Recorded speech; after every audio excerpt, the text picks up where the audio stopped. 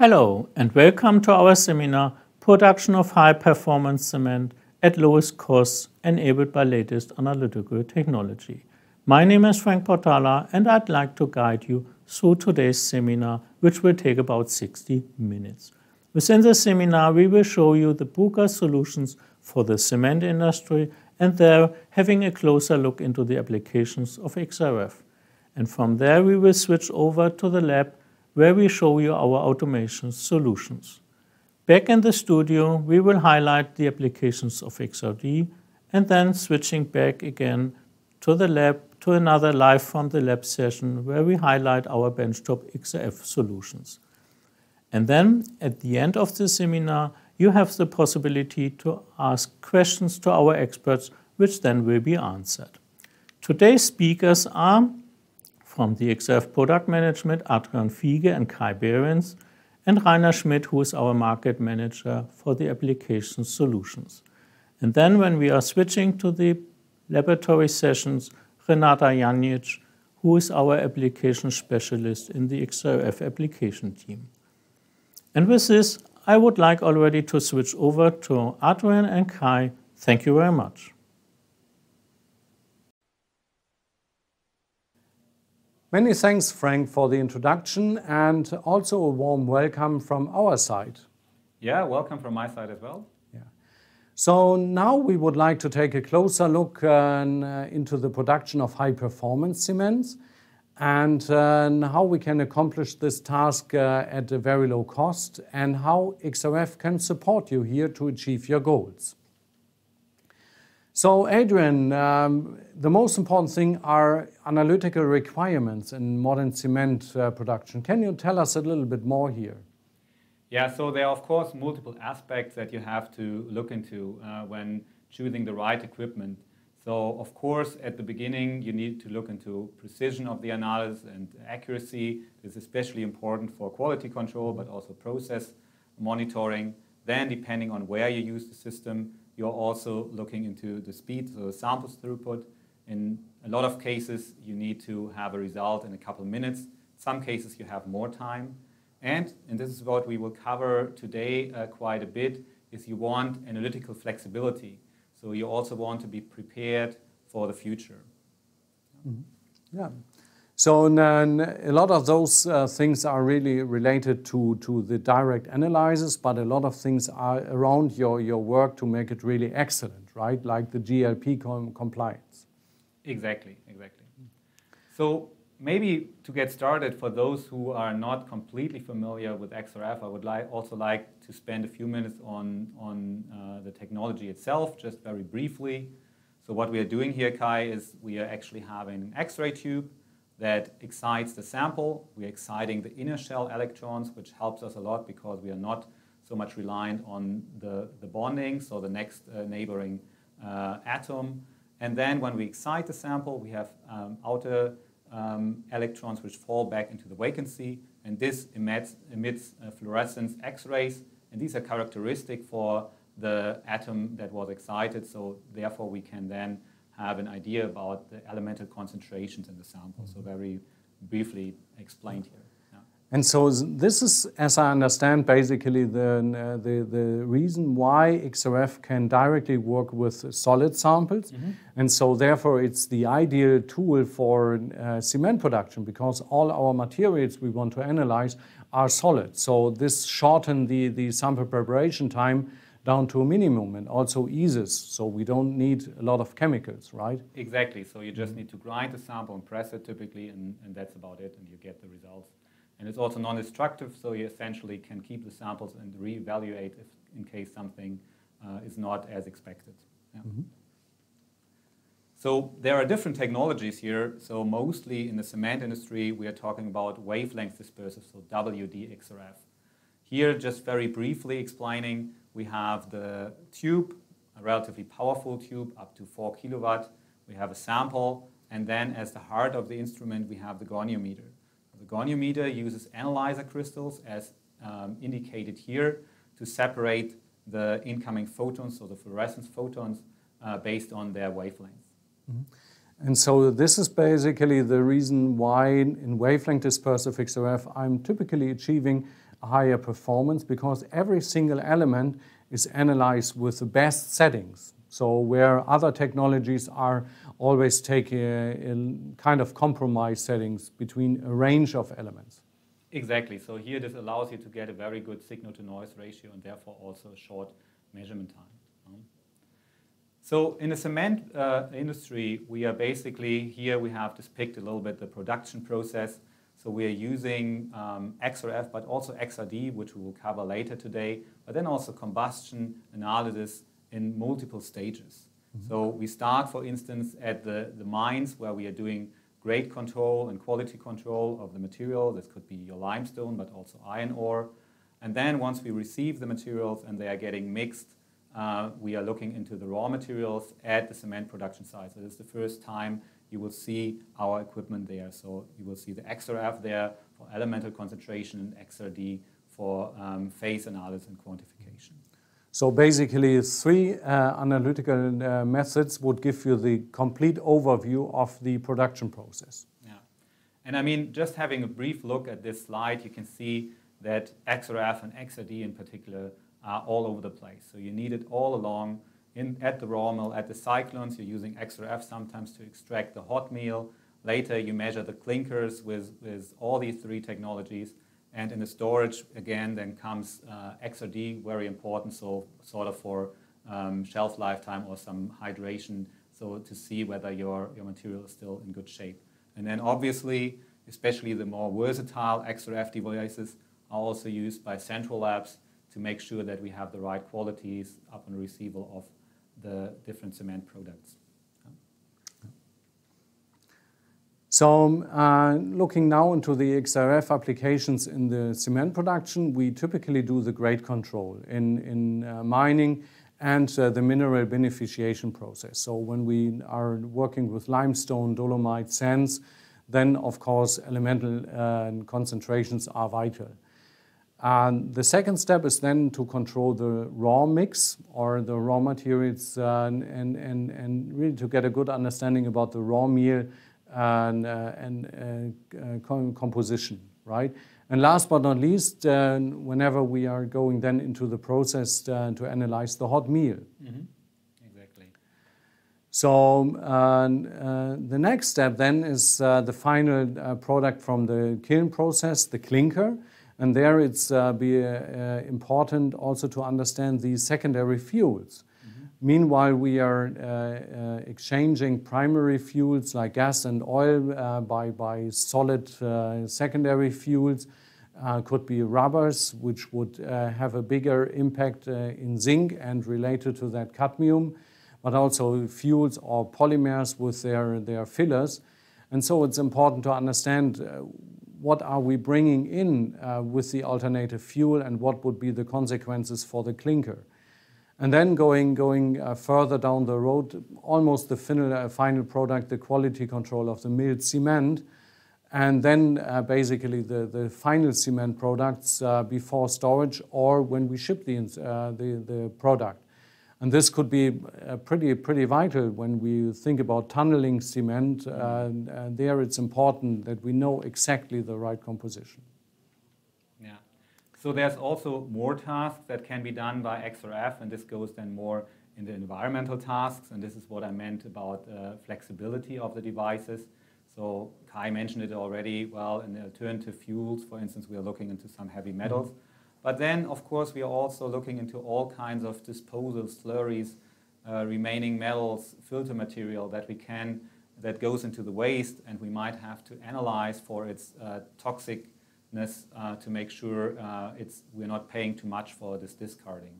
So overall speaking, in XRF, we are covering, of course, the key elements, the key 8 elements listed here, from sodium up to, of course, calcium, aluminum, and so on, but also all other elements that are relevant at some plants, and then trace elements, which we will show you later throughout this presentation.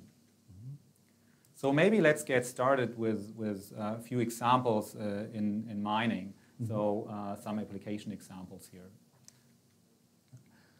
So first of all, it all starts with the limestone. This is basically the material we get out of the quarry. And of course, this has influenced the hardness. Silicon dioxide is important.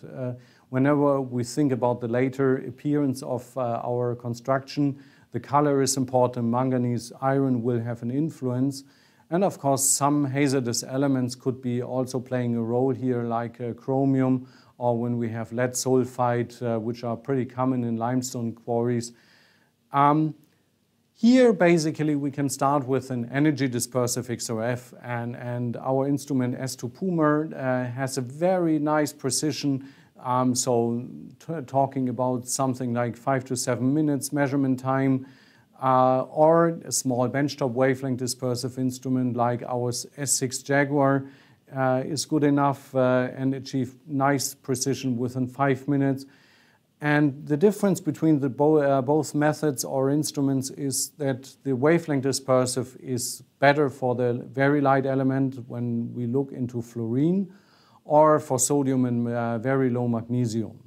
And we start with the rocks, and after the crushing and milling, we basically look into pressed powder pellets, which we are analyzing in those two instruments. So maybe let's have a brief look at some data that we collected here on our benchtop WD XRF systems for the S6 Jaguar. And like Kai mentioned, you would pick the Jaguar over an energy dispersive systems, mainly with the lighter elements, but also when you want to have really nice precision and accuracy for color-giving elements like iron or manganese. And as you can see here on the left-hand side of the slide where Kai stands, so this is we really get a high precision here and very close to the certified value for these critical elements. And what is another thing that is very important, and this is actually true for all analytical equipment in the cement industry and also like at the mining industry, that we need long-term stability. And this is here depicted a little bit for sodium as an example, and for iron. So really over the course of a couple of days, you have a very high stability for the measurement of iron and all other constituents in the limestone with the S6 Jaguar. So, and this makes really happy customers, doesn't it? Yeah, exactly. It means this is one of the customer testimonials using the S6 Jaguar. And he said basically the S6 Jaguar is his important tool for the process lab. So it's a nice backup for the big instruments, brings in the same technology like the operators know from the big instrument, and it runs all the raw mix samples. So basically it also takes some excess of samples during the day, and it's a pretty good alternative backup for SI Tiger, especially for the grinding plant. And so he is a pretty happy customer since years now. So when you want to get a bit further and really need to look into all kinds of trace elements, this could be at a mining site, but this can also be all throughout the production of a cement. So in your raw materials, maybe after the clinker production, or maybe also later in the final cement. So then we can also offer a very nice solution, out-of-the-box solution. So this is our GeoQuant traces, which really covers all the different trace elements that are relevant here. So over 50 elements, and of course also measuring the major elements here. And so this is really a nice feature. Of course, then you're talking about a high-end floor standing device. Yeah, the additional intensity coming from the high X-ray power up to 4 kilowatt really helps to detect the traces. On the other hand, I want to highlight here one fact. Means basically Bruker can deliver the pure instrument, and our users can calibrate the instrument by themselves. There is software included.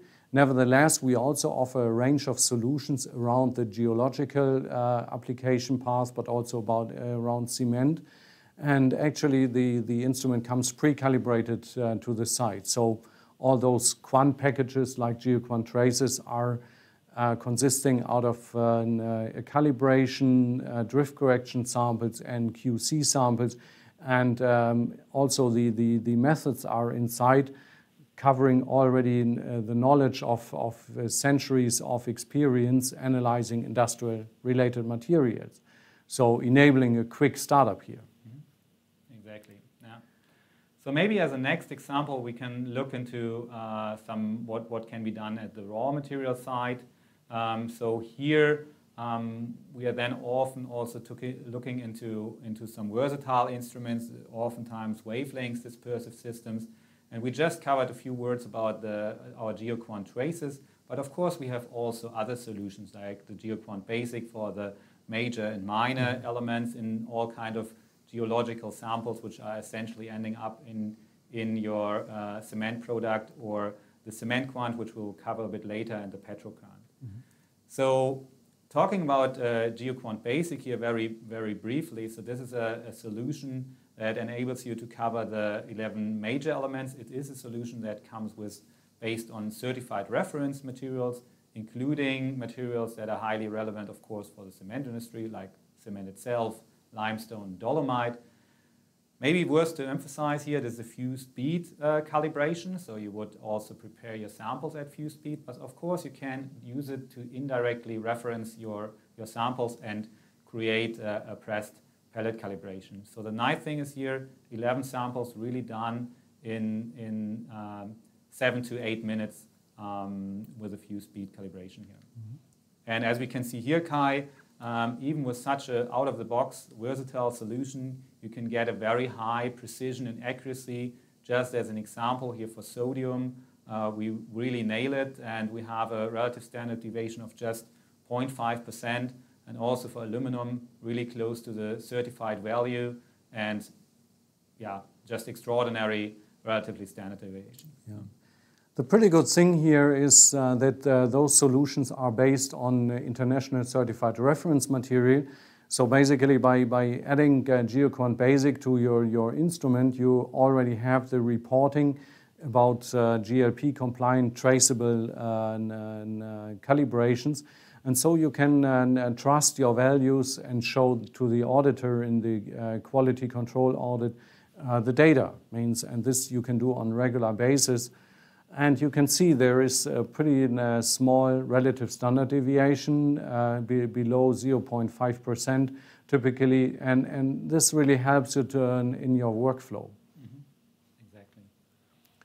So why is this the case? So how do we deal actually with our instruments also with long-term stability? I mean, I always hear that when you have an X-ray tube, well, it loses intensity, and then you need to adjust frequently. How do we deal with this at Bruker? The first thing when comparing XRF to other technologies is you recognize that you typically do a calibration once when you set up the instrument, or sometimes on a yearly basis when your regime in the lab requires this. The one thing is, of course, the stability of the instrument, which is crucial for the reporting of good values. Of course, you can catch those losses on intensity or changes on the instrument performance by drift correction. But nevertheless, the more stable the instrument overall is, the less frequent you need to run the drift correction sample. And here is an example. About 12,000 hours, we monitored the rhodium L intensity, which is giving an indication about the detector, the crystal, but mainly the X-ray tube performance. And we see that we have a loss of less than 0.2% on intensity over 1 year, which is almost world record. And this is not just the tube, but it's also crystals and detectors. And this is one of the reasons why the SA Tiger is recognized as the most stable and best instrument, especially for process control. Yeah, this is really impressive. So maybe, Kai, let's look into another part along the production process. So now at the cyclone and rotary kiln, so what we can do there. Maybe first give everybody here a little bit of an overview of our equipments. Yeah. So in most cement plants, you would find the SA Tiger. It's a sequential wavelength dispersive instrument. So that's basically the workhorse, and it's very flexible. It has a goniometer and from 1, 3, and 4 kilowatt X-ray power. The instrument in the middle is basically the S8 line. That's a multi-channel instrument. So for each element, it has a particular channel, so consisting of an analyzer, crystal antidetector. And so this instrument is very fast, but therefore bound to a specific application. We see those kind of instruments in big integrated cement plants with 2 kilns and high sample throughput. And then we talk about the smaller systems, the S2 Puma energy dispersive and the S6 Jaguar wavelength dispersive XRF. And they act as a very good backup. They can be used as the main instrument for smaller plants like grinding plants, or when you have receiving stations like in a harbor where you are receiving clinker from abroad and you basically want to have kind of importation control. And so those are the ranges of instruments we would see in the cement industry. Yeah. Maybe one thing here to highlight, as you can see on Kai's side for the benchtop equipment, you can see that they are also equipped with an XY auto changer, so this is really unique with Bruker for benchtop equipment. And it also, just a little bit of a sneak preview here, it also means that we can put these into automated environments. So we have a full integration possibility here, even with benchtop systems. Yeah, now so let's maybe jump to another topic here. So we also, when we advertise this online seminar, a big topic nowadays in the cement production is how can we reduce the CO2 emission and get to a net zero CO2 emission along the production process into construction. So a lot of thought is put into this, and we all know that, for instance, a big contribution comes from the limestone simply by definition. It's a carbonate, so you're releasing the CO2 upon heating. So there are multiple ways to reduce the carbon emission here. And the midterm goal of this industry is really to get to a net zero emission by 2015. And this is a really tough goal, but possible, seriously. So here's really where XRF also can support. Mm-hmm. And the one thing is the limestone. Of course, the other thing is when we talk about the energy, and this is an actual scenario that energy cost has gone up dramatically.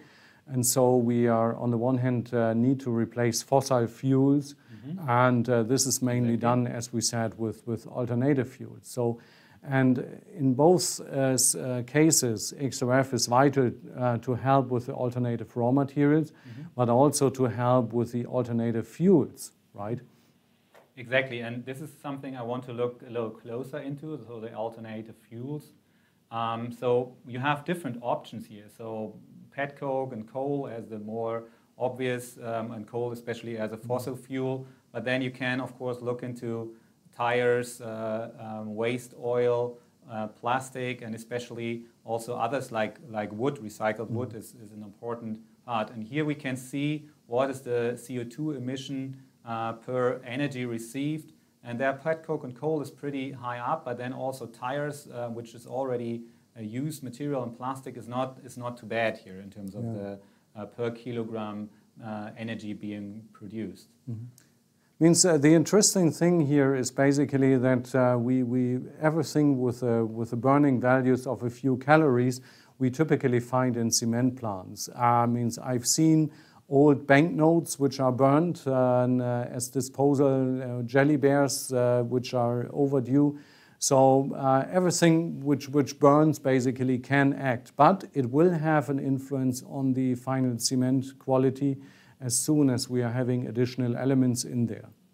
So exactly. So as you can see here is really wide range, and of course it depends on the accessibility, also on the costs, but we can of course imagine that waste oil is cheaper than petcoke, or animal waste might be also a good resource because otherwise it's dumped, and then waste wood. But all these waste materials are of course containing other constituents which are either polluting the environment or ending up in your cement. So there we really need to take a closer look. And one point here is, for instance, the zinc concentration in tires, which is really high. So this is something then you need to monitor, but also sulfur that can come from your material might contaminate your processes. Yeah. Means the zinc is kind of interesting, because actually when you are mining zinc, you typically have a little bit of cadmium coming with it. And actually, on the one hand, you are not so concerned about the zinc in the cement. It's bound and fixed. The problem is suddenly you're seeing cadmium coming up and you are wondering. And those concentration levels are pretty low in the ppm range, which are then suddenly becoming a problem. So as we said, the SA Tiger would be an instrument to monitor this. Yeah. But Kai, so compared to our cement, which is a quite pure product, we are dealing here with very different challenging materials for XRF as well. So what would be maybe our solution? How would we come across that we are dealing with sort of heterogeneous materials with a lot of different trace elements in there? What is your thought here? Yeah, the biggest problem is actually you are receiving a truckload of waste oil. And suddenly, of course, we know waste oil coming from engines. There might be molybdenum, lead in, so we need to control this. And the truck driver needs an immediate answer. And so we are having a solution called PetroQuant. And this is a trace element calibration. It's already coming with the instrument. And here we have typically lower detection limits below 1 ppm. So we are talking about 0.2, 0.4%. Here you see chromium, you see cobalt, nickel. And so this is quite nice. We are covering the range up to a few hundreds or thousand ppms. And it's an out-of-box calibration for everything which are containing mainly carbon and hydrogen. And so therefore it's covering wood, it's covering polymers, it's covering oil. All those materials can be analyzed with PetroQuant. Yeah, so your typical alternative fuels that you're talking there, you can cover here. And like I said, this list was not even complete. Here's another part of the list. So we can really go down to the low trace element levels here. Also for zinc, we mentioned it as a part for coming from the tires. And we really nail it down to the very low limit here. Yeah. So actually you can go ahead and get vital elements like chlorine, which would have a negative impact on the furnace. But also you can do the more advanced tasks like the cadmium or the lead pretty easily. And this really is an excellent tool, and we see this in Europe pretty often, and also now coming to other regions where suddenly alternative fuels are becoming an issue. So as a bit of the last segment here, Kai, I think we should talk a bit more about the final cement. So what can we do, what can we offer also in the part of once the cement is milled, when we get to the storage, and also later on to the customer. So here the obvious choice of solution is often CementQuant. So this is really a versatile XRF solution designed for the cement industry. It provides the workflow which meets the good laboratory practices and includes check samples as needed, and even predefined applications, not only starting from the raw material, the raw mix, to the clinker, to the cement and more. And the nice thing here is also we covered different instruments. So this is really also available with all our key instruments here, so the Puma to the Tiger to the Lion. Mm-hmm. Maybe Kai, you can briefly explain how we make, with such a calibration, our lab traceable to NIST. Yeah, so the first thing what we need to understand when we have a certified reference material, this is processed very fine. So from the grain size and the mineral composition, it might be different than the real cement samples. So the method to address this is basically prepare fuse beads. And so this means we have a flux like lithium borate salts. We are fusing the sample and dilute the sample, and basically we form a homogeneous glass bead. And so this is basically analyzed on the instrument, and the measurements are taken to create the calibration curve. The good thing is we are getting rid of mineralogical effects. We are homogenizing the sample appearance. And so now we can run the CRM and test the calibration. So we have validated our method and make it traceable to ASTM or to the BCR.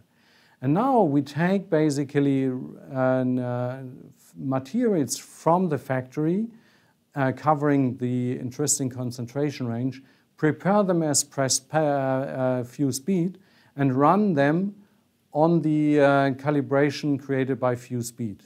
So now we have values for each particular sample which can be traced to an NIST or BCR CRM. We take now a second aliquot from the sample and prepare as pressed powder and use this as a standard to create a pressed powder calibration. And here we have the advantage, we are using the same sample preparation equipment, the same mill, the same press, and the same additive like we use later on in the process. So basically we have now created a pressed powder calibration which is traceable to NIST. And the entire procedure is set up already when purchasing the cement quant. And also the workflows are there. So including recipes for optimal sample preparation.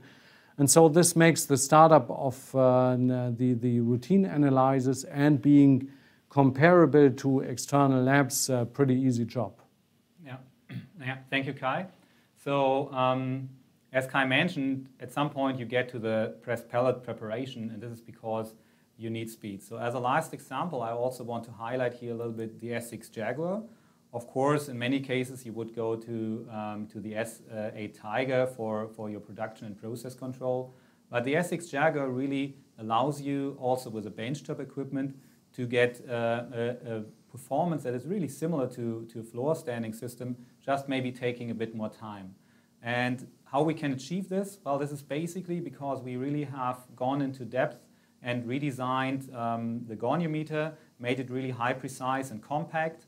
And we also have an excitation possibility where we really can go to high currents, for instance, so to excite even the light elements with optimal settings. And one other feature that is listed here that's important to mention is that we are using the Hisense XE detector, which really allows us to get up to 2 million counts per second in a really linear range. So these are some examples, and this is why you essentially are able to achieve results like this on a white cement here. This is, of course, a pressed pellet calibration now. So this is something that you would, for instance, more run in once everything is set up. Could be coming from originally a cement solution or externally verified your secondary standards. And here you can really see that we achieve an excellent precision and accuracy even with the benchtop equipment, often getting far below the 1% relative standard deviation, and even for sodium, 2% for such a low concentration of just 1.5 weight percent is really good. Yeah. So here all the experts already recognize that this 30 hours precision test basically is the test you would do for ASTM C114. And this is also to mention that all our instruments are easily achieving ASTM C114 performance, also the benchtop instruments. So that's without a doubt making sure that the instruments are capable to work in a cement plant. So maybe as a last part of this session before we switch to the lab, I want to come back to something that I mentioned earlier, which is really a highlight with Bruker. So we are able to put our systems in a cabinet like that. This is coming from Herzog, their at-line lab, and having this fully automated. So the sampling, etc., coming with even a benchtop equipment. So how does this work? You have the automatic sampling, you have a sample preparation tool from Herzog in this case, you have the sample transportation highlighted here, and then the X-ray equipment, the S6 Jaguar or the S2 Puma would take over, receive the sample from the back, flip it for the measurement position, analyze it within a couple minutes, and return it or put it to the waste, whatever needs to be done, and you get the assay within minutes. So this is really a nice feature that is only available for benchtop equipment with Bruker. Of course, all of our large equipments are having this capability. And this is something that Renata will show us in a few seconds. So now it's time for you, Renata, to highlight our D8 and S8 in an automated environment. Over to you.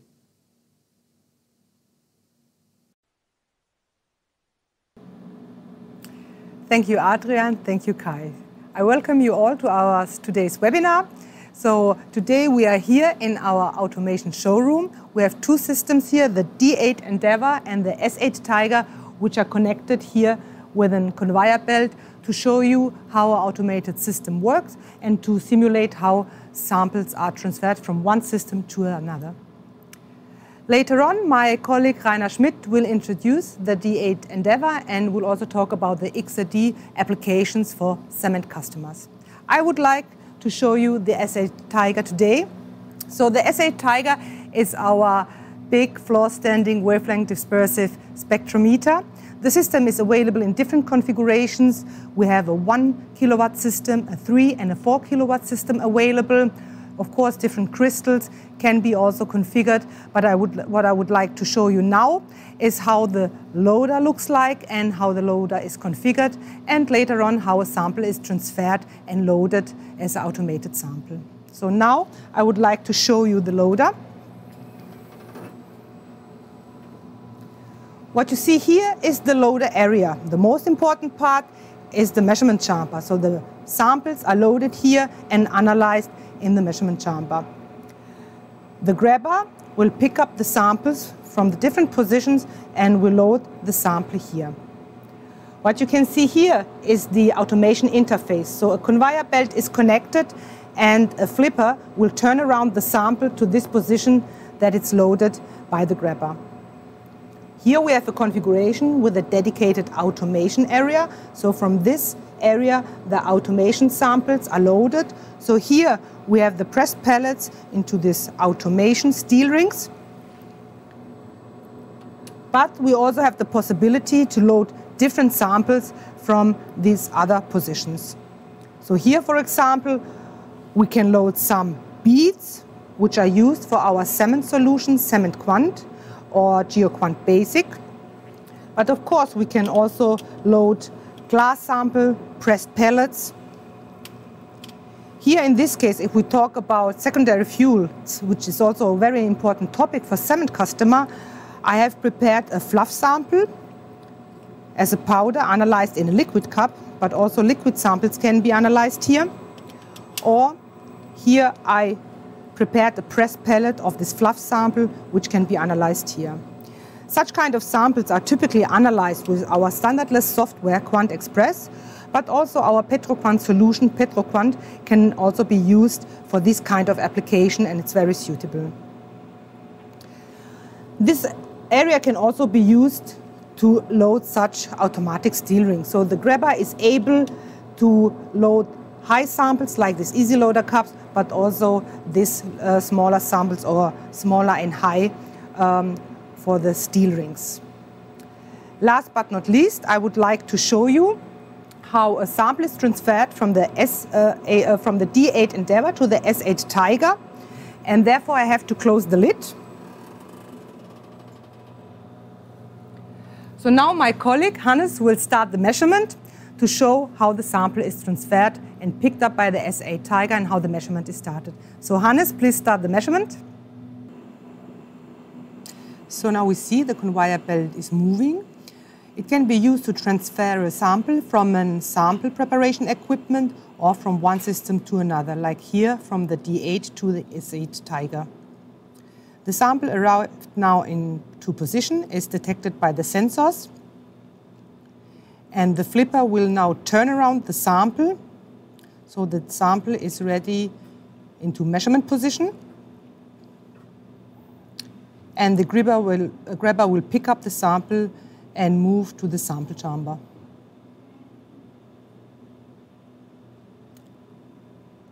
Now the measurement is started, and this will take a couple of minutes.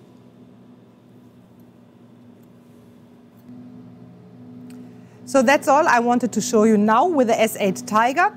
So we will see later again with the S2 Puma, and now Rainer Schmidt will introduce the D8 Endeavour and we'll talk about the XRD applications for cement. So thanks a lot. See you. Yeah, thank you very much, Renata, for giving the floor to me. My name is Rainer Schmidt, and I'm going to focus on X-ray diffraction. So if we compare the scan data of both methods, it might look pretty similar. However, we are doing two completely different tasks. With X-ray fluorescence, we are analyzing the chemical composition. With X-ray diffraction, we are analyzing the phases. And this is important because the physical properties of materials, they are governed by the phase composition rather than the elemental composition. And that's not only true for cement, that's true for all fields of material science. And if we compare both methods more into detail, so with X-ray fluorescence, we are measuring the elements for which we are using characteristic peaks. We are measuring the intensity either by height or area, and we are using these intensities to set up calibrations. And for this, of course, we need standards, and such calibrations need to be maintained. XRD is analyzing the phases, and we can distinguish them because different phases do have different crystalline structures. And if you look at the diagram, these phases can, depending on the symmetry, can have lots of peaks. So what we are doing is we are measuring not only one peak, we are measuring the complete scan, and we are doing a profile fitting technique. We are using the so-called Rietveld method. And by definition, the Rietveld method is a standardless method, so it does not require any calibration, and therefore we also don't have to take care about any drift correction. So I would like to focus on a couple of topics. First, briefly, I would like to go into detail why we are using XRD, and if we look at the whole production chain in a cement plant, there are a couple of areas where X-ray diffraction can help. I just would like to focus on the cyclones, on clinker, and on the final cement. So why are we using X-ray diffraction? Why are we talking about this technique? Because we want to monitor and predict the properties, the physical properties of our material. Things like the setting behavior, strength development, and whatever other things. The physical properties, they are governed by the phase composition and of course by the available surface, so the fineness of our product.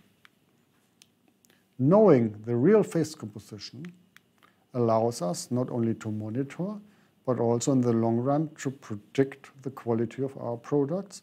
And of course, we want to use this information to improve our quality. And of course, we want to establish a stable production. So we want to reduce the standard deviations of important parameters in order, for example, to go closer to some norms to save money. This is a simple example to show you the impact of the phase composition on the properties. So this is just a simple SEM1, which is consisting of clinker, of a setting retarder, and a filler like a limestone. Let's look at the different phases and their impact on the properties. So if you look at the clinker phases, we do have the calcium silicates, A light and B light. They are responsible for the strength development. We do have the interstitial phases, aluminate phase and the ferrite phase. Mainly the aluminate phase, this is responsible for the setting behavior of our product. And then we do have a couple of minor phases, which are shown here. Let's go to the setting retarder. Depending on what you add, if it's natural gypsum or anhydride or even some artificial product, we need to consider three phases: gypsum, hemihydride, and anhydride, because they are carrying SO3. All these three phases do have a different solubility, which has an impact then on the setting of our cement. With chemical analysis, you only see SO3. You have no chance to understand where SO3 is, if it's in the calcium sulfates or even in the alkali sulfates. And for example, if you do have some dehydration in the cement mill from gypsum to hemihydride, this has an impact on your properties. And if you want to see this, you have only one chance, and this is X-ray diffraction. Well, and finally, we have a filler, which typically does have some phases which do not contribute much to any properties. So let's first start looking at the cyclones and see how XRD can help here.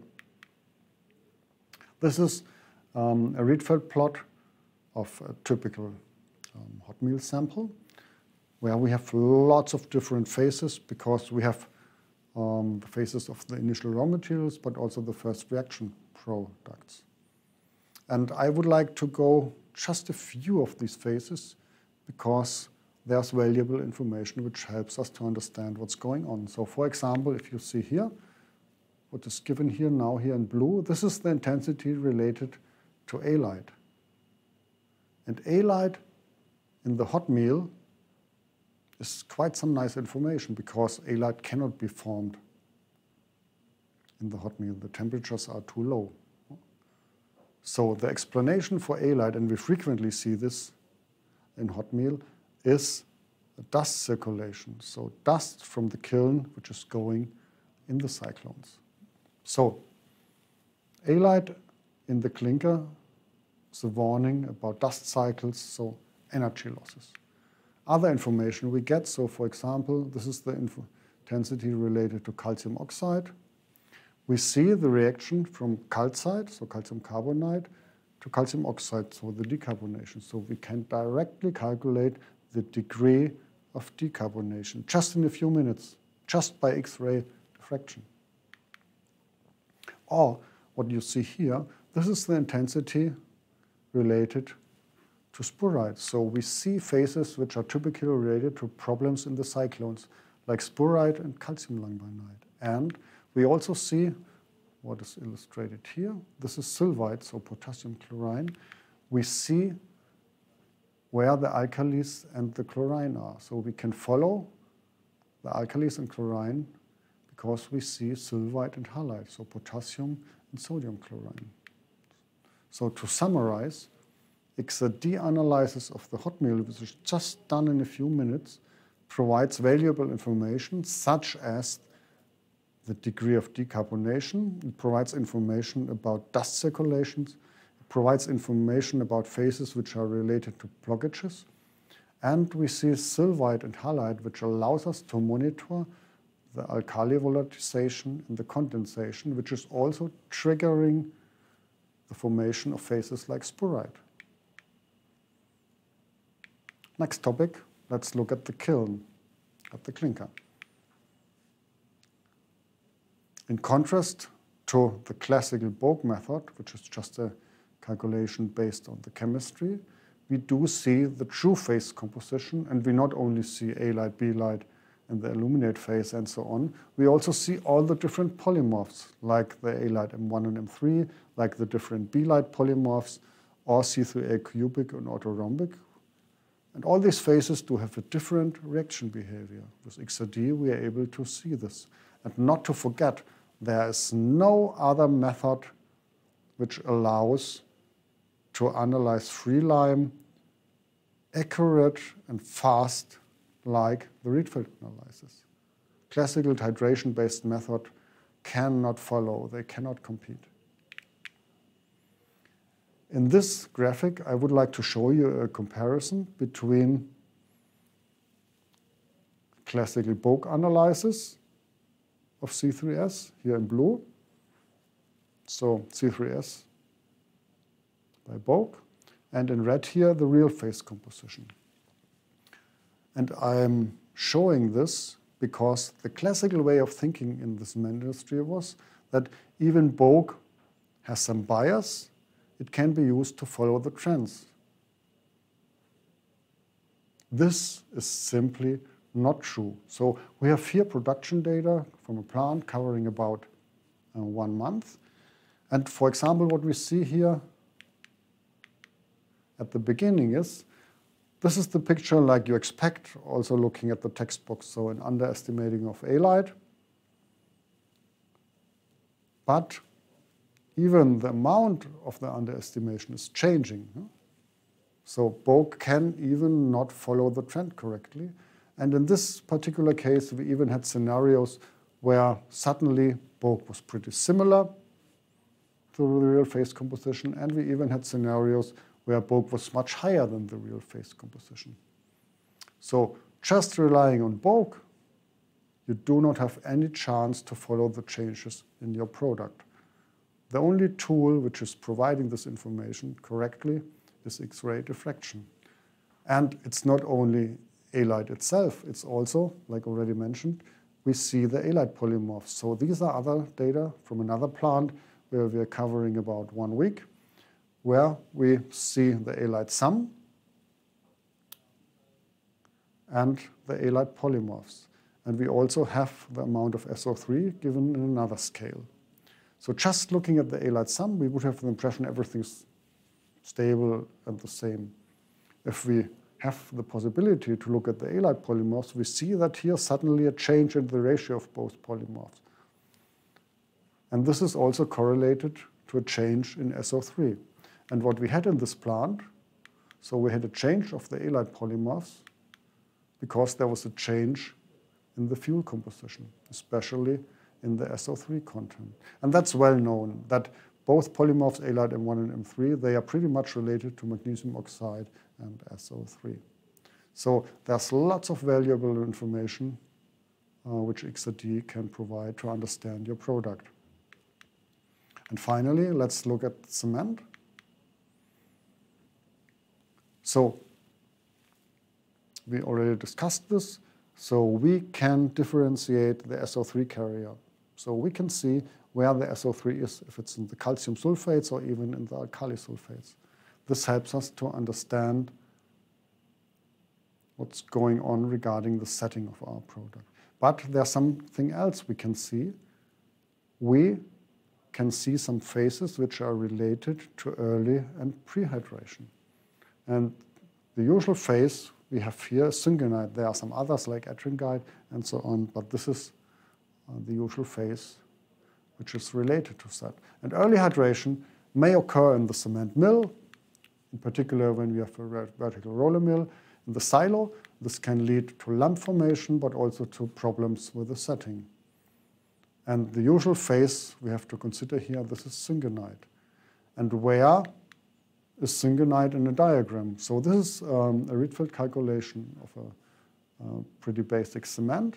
So syngenite is here in the low angle range. And if you want to detect such information, you need a certain data quality, like you see it here. So low background, but also a stable background, even going down to low angles. And that's where we are differentiating from other solutions. We take care about the data quality, the overall background, but also the background at low angles. And we are doing this by 2 devices. One is the energy dispersive detector, the Lynxer XCT, which is suppressing iron fluorescence, and also white beam residues, leading to an overall background. And we have another device, which we call the motorized air scatter screen, which is a knife above the sample, which is moving during the measurement, and it's always moving to the optimum position. And this is helping us to get an extremely flat and low background, even at low angles, which not only allows us to go down to lower angles to catch syngenite, but also to catch clays, which are getting more and more popular in the cement industry. So thank you very much for your attention, and I hand over to my colleagues. Thank you, Rainer, for showing the capability of our XRD systems. Now I would like to show you some more XRF. We do have some tabletop systems available. We have a tabletop wavelength dispersive system, the S6 Jaguar, but here we have an energy dispersive system, the S2 Puma. The system is available with different configurations. Here we have a system with an integrated touchscreen. From the touchscreen, it's very easy to start routine measurements. The use is very easy, so there is not a big training necessary to operate the touchscreen. Of course, you can use the external PC to start measurements, but typically it's more used to calibrate methods or maybe to evaluate some samples in case something is maybe a little bit strange or you would like to compare some spectra. The system is also available with different loader configurations, and we also do have a light element version in case low sodium is important to be analyzed. Of course, the S2 Puma can be used as a backup in a cement company, but also smaller companies can use it for routine analysis, or maybe in some smaller limestone mines, the system can be operated.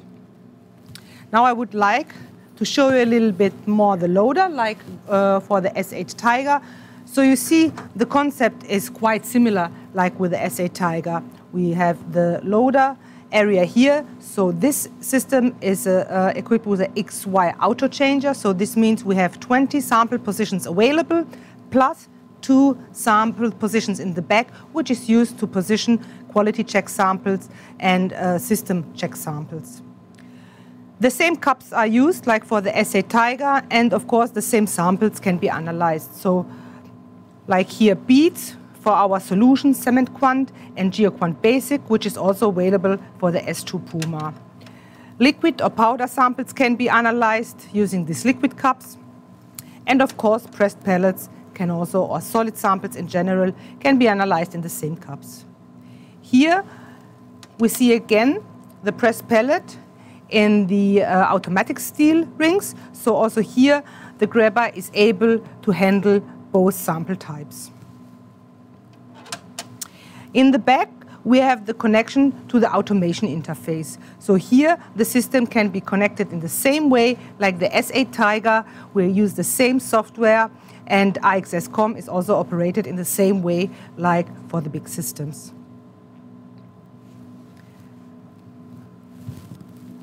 So let's close the lid. So here the S2 Puma is also a very capable system to be used in the cement industry. And of course, we do have the possibility to integrate it in the same way to the automation like already shown. That's all from my side. Thanks a lot, and let's go back to the studio. Yeah, Renata, thank you very much for this live from the lab session. And also thank you to the other speakers of today's seminar. Within this seminar, we provided an overview about the Bruker solutions for the cement industry, showing in detail the WD-XRF system, the S8 Tiger Series 2, which provides the most advanced XRF solution for the cement industry. For the XRD, we highlighted the D8 Endeavor, which provides optimal solutions for quantitative phase analysis. And as an overview about our product portfolio, we have shown you the benchtop XRF and XRD solutions, which included the S6 Jaguar, the S2 Puma, and the D2 Phaser. And with this, I would like already to switch over to our Q&A session and hope of a number of questions within the seminar. Thank you very much.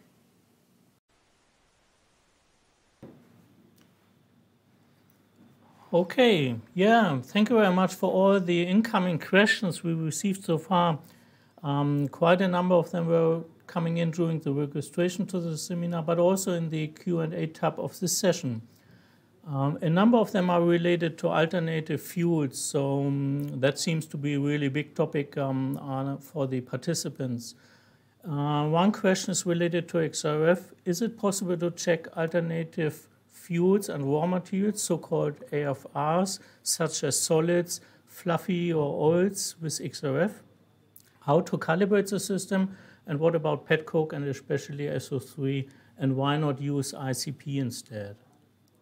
Yeah, I guess I pick the question, and basically alternative fuels are pretty common, and ICP would require an acid digestion with hazardous chemicals and a lengthy procedure. XRF can analyze those materials directly. So when we think about solids, they can be filled in a liquid cup, like fluffy material, a little bit compacted. Nevertheless, we also can use liquid cells and liquid waste can go directly in. Some waste like rubber, when we think about tires, there we can use also a cryogenic mill in order to transform the plastics into a fine powder and actually compact this as a pressed powder pellet. So those sample preparations are mechanically and pretty quick. And we can use, for example, PetroQuant. That's a calibration for Bruker XRF equipment for trace calibrations or containing trace calibrations with lead, cadmium, and other toxic elements.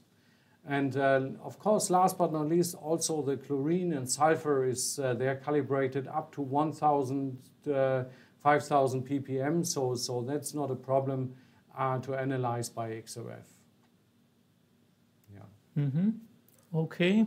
And there are often also other newly materials used, such as ashes, incineration residue, slags. How about that? And how about tires? How do you prepare them?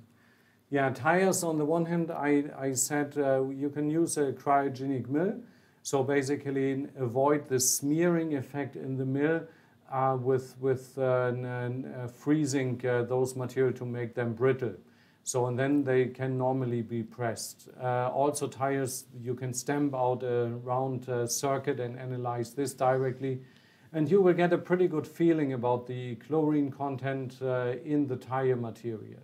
So for ashes and slags, we would recommend to use the fuse bead preparation.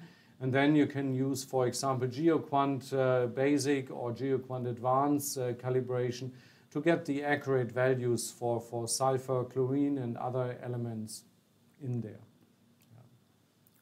Yeah. Are there different requirements for XRD sample preparation? And how about the maximum particle size? Is there any limit, or what's there to consider?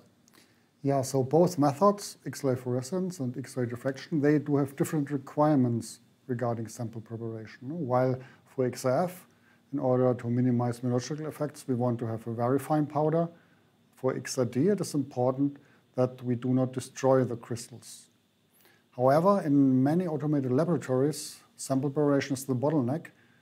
And then, of course, the question arises, is there a possibility to find a compromise?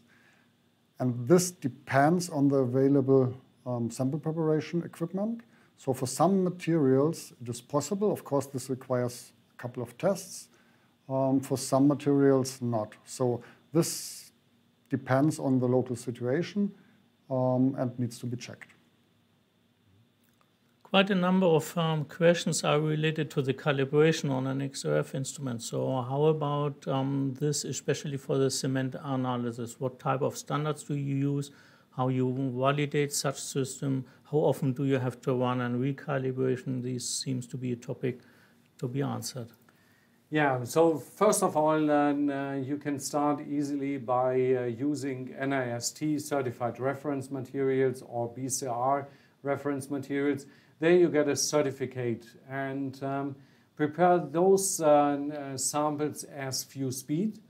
And then basically you can take from your plant process samples and prepare them, a part of it prepare as fuse beads and then measure against the NIST calibration.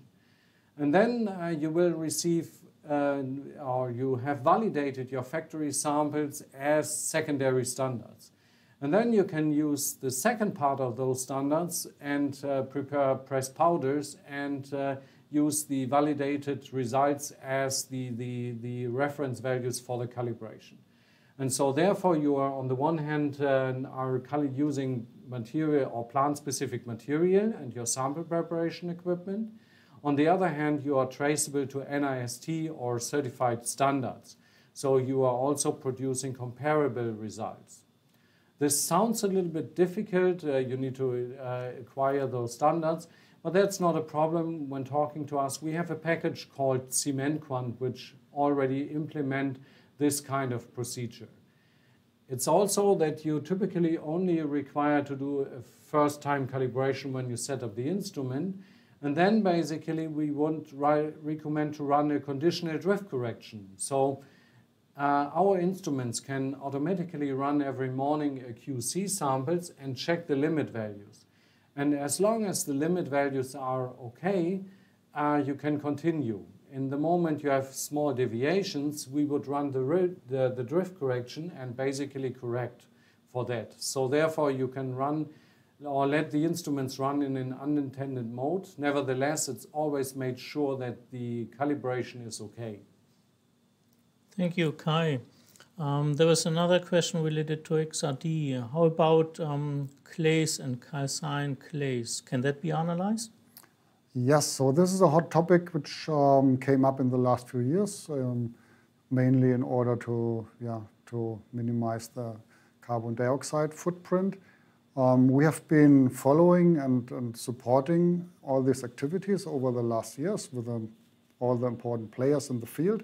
So we meanwhile do have the expertise and the methods available for analyzing the clay, so to do the quality control of the materials itself, but also to follow the calcination process.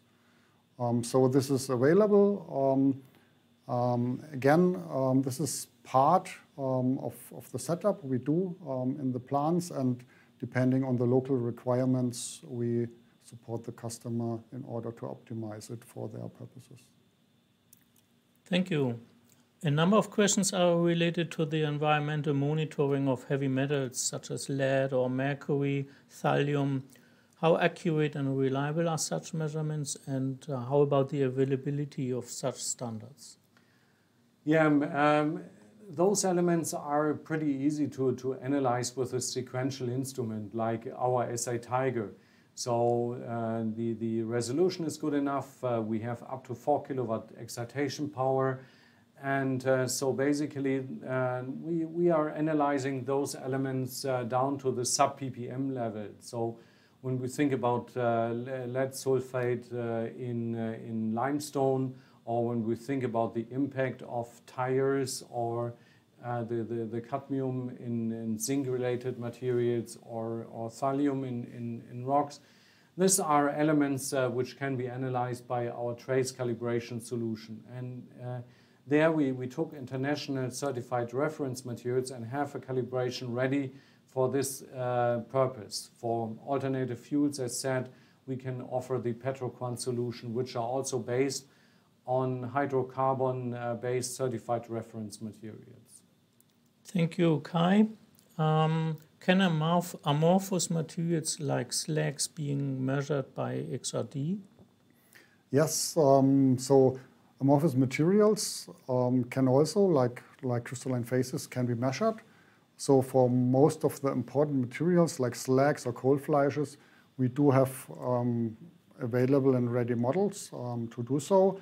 For other materials, like for example, amorphous phases which are part of puzzolans, this in most cases requires an individual setup, which we are doing as the support work for our customers. So to answer the question, yes, amorphous phases can be analyzed, and for most of the typical things which are used in the cement industry, we do have the models ready. Yeah. So basically customers can get the total information about the phases, but also with XRF about the element concentration. When we think about slags, we can analyze also the fluorine, which is typically quite important. Yes. Thank you. Can the XRF calculate clinker C3S after inputting the free lime?